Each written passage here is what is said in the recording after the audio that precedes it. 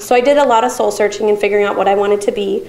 I've been in banking for over 14 years, and just over a year ago, I actually worked for a company and they did some downsizing. And at the time, I was the unfortunate one who lost my job, and have since looked at it as the fortunate one, because that's allowed me to pursue my dream to go back to school full time. It's provided me a lot of opportunities I wouldn't have seen happening. I'm currently studying the accounting degree.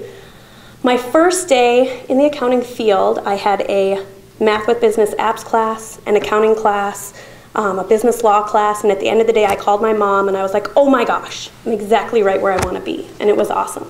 Wisconsin Indian Head Technical College had everything that I wanted. There was the small classroom sizes. When I met there and did a tour and met the faculty, it was like, wow, this is awesome. Coming from a small town in northern Wisconsin, I felt like I fit right in here at the campus I was at. The faculty has been amazing. The instructors are so driven to our success as well, and that's been very inspiring for me.